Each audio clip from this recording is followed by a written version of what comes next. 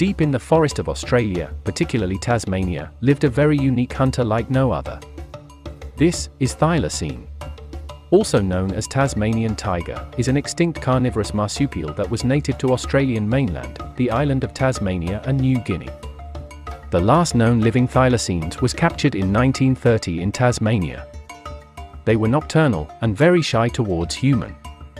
They were medium to large-sized predator, and they have abdominal pouch similar to kangaroo, and they have dark transverse stripes similar to tiger.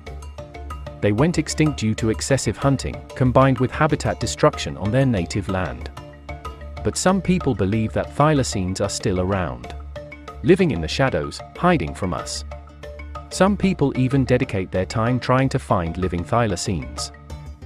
And some scientists trying to bring thylacines back, using stem cells and DNA manipulation.